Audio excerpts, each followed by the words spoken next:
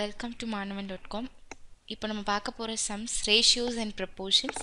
Ratios and ப்ரப்போர்ஷன்ஸில் இதுக்கு முன்னாடி பார்த்த சம்ஸ் எல்லாமே எப்படி இருந்ததுன்னா ஏபிசிடி அப்படி கொடுத்துட்டு ஏக்கும் பிக்கும் இவ்வளோ, பிக்கும் சிக்கும் இத்தனை பங்கு இருக்குது, அப்போது ஏஎன்சி என்ன, அந்த மாதிரி சிம்பிளான சம்ஸ் பார்த்தோம்.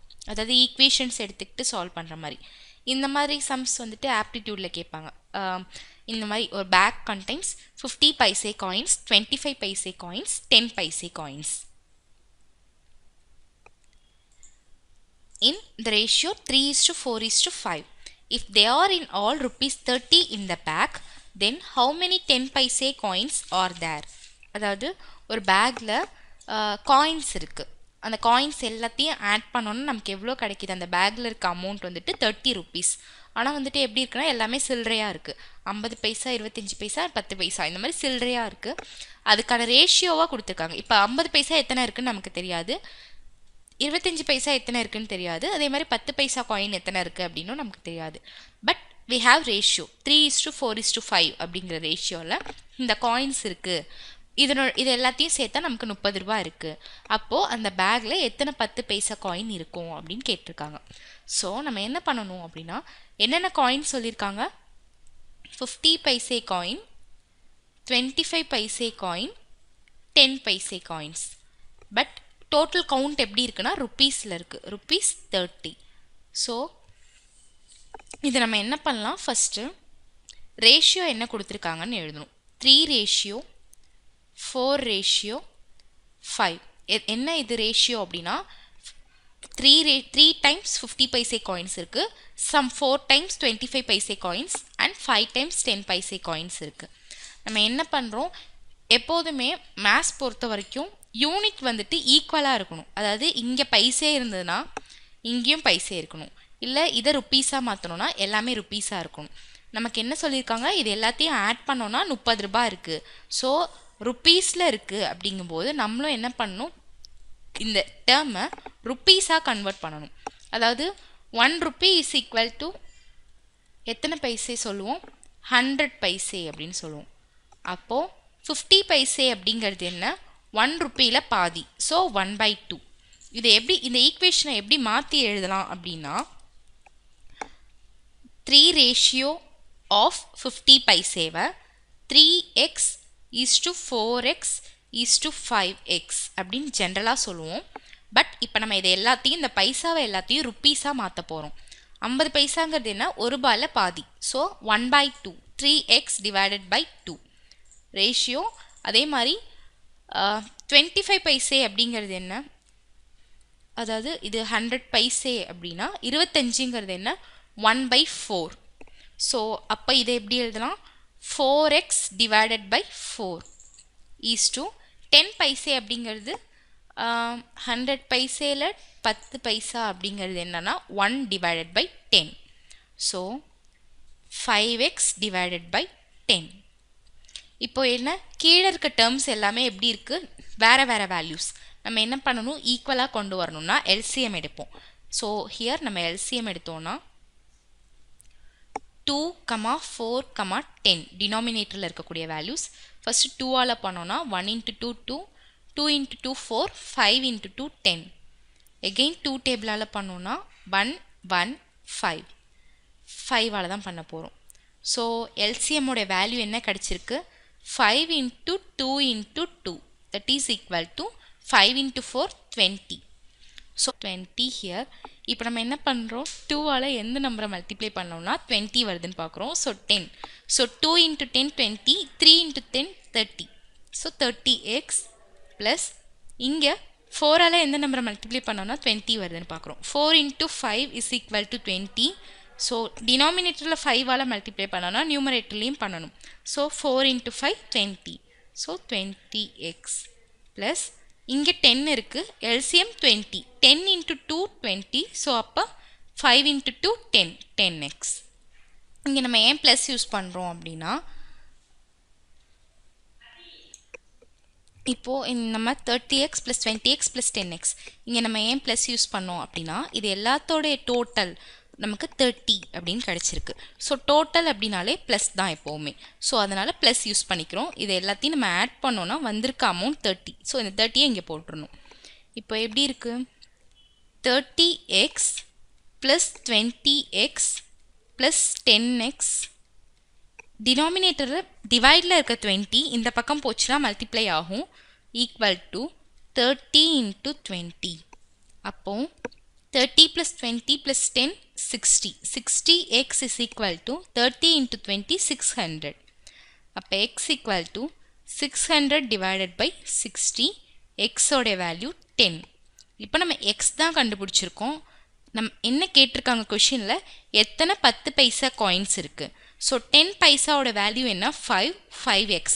So 5 into x is equal to 5 into 10. So 50. Answer option B 50.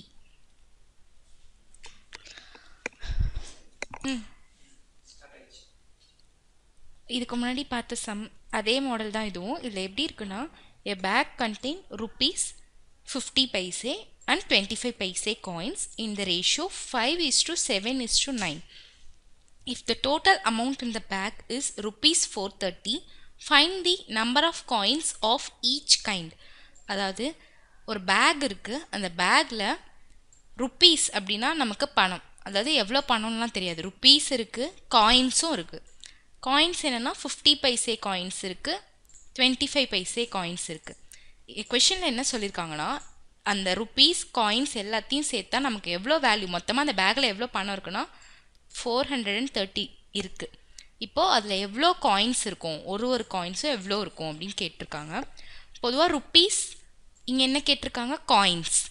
So coin அப்படிங்கும்போது எப்படி இருக்கலாம்? 1 ரூபியாக இருக்கலாம். என்ன வேல்யூன்னு நம்ம கொடுக்காதப்ப அதை நம்ம எப்படி அசியூம் பண்ணுவோம் எப்போவுமே அப்படின்னா 1 அப்படின்னு எடுத்துப்போம். ஸோ அதனால் இந்த இடத்துல 1 ரூபி காயின் இருக்கிறதா நம்ம அசியூம் பண்ணிக்கலாம். 1 ரூபி காயின் இருக்குது, 50 பைசே காயின்ஸ் இருக்குது, அதே மாதிரி 25 பைசே காயின்ஸ் இருக்குது. இதெல்லாம் எந்த ரேஷியோவில் அமைஞ்சிருக்கு அப்படின்னா அடுத்த ஸ்டெப்பில் அதை எழுதணும். 5:7:9.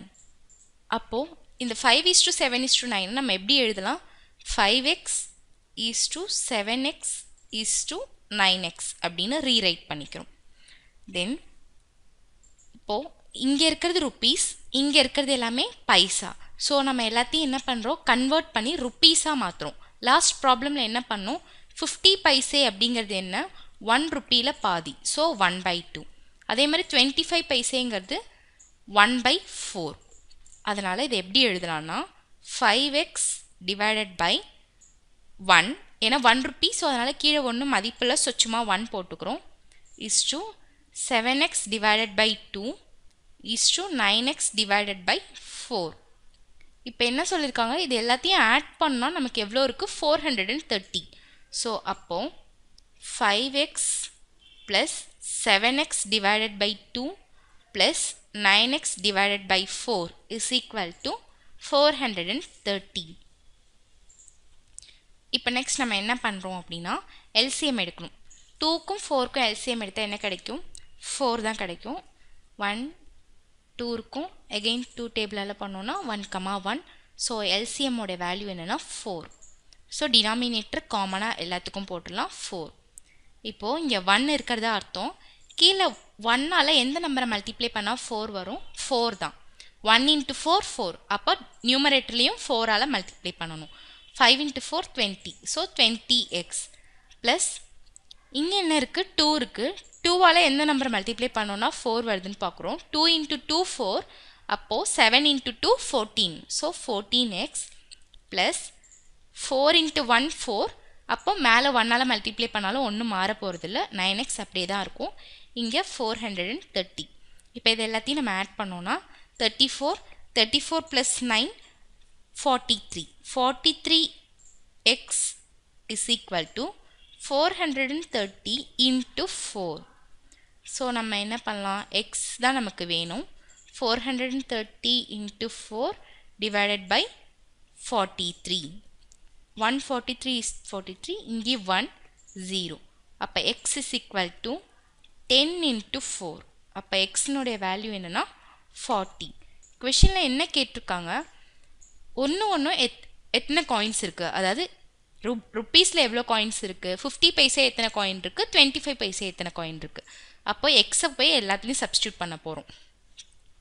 5 into 40 ratio 7 into 40 ratio 9 into 40. அப்போ நமக்கு என்ன கிடைக்கும்? 5 into 40 200 280 then 360. So answer option A 200 280 360. அதாவது ஒரு ரூபாயில் 200 காயினும் 50 பைசாவில் 280 காயின்ஸ் அண்ட் 25 பைசாவில் 360 காயின்ஸும் இருக்குது. So option A. தேங்க்யூ. இதே மாதிரி இன்னும் நிறைய ரேஷியோஸ் அண்ட் ப்ரப்போர்ஷன்ஸில் எக்ஸாம்பிள்ஸ் இருக்குது. அதை வந்துட்டு நெக்ஸ்ட் வீடியோஸ் பாருங்கள். அண்ட் ரேஷியோஸ் அண்ட் ப்ரப்போர்ஷன்ஸ் பொறுத்த வரைக்கும் ப்ராக்டிஸ் பண்ணால் தான் நம்ம ஃபாஸ்ட்டாக போட முடியும். இந்த மாதிரி சம்ஸ் வந்துட்டு கொஞ்சம் வேகாக இருக்கும். ஸோ இந்த வீடியோஸ் பார்த்ததோடு இல்லாமல் நீங்களும் ப்ராக்டிஸ் பண்ணி போடுங்க.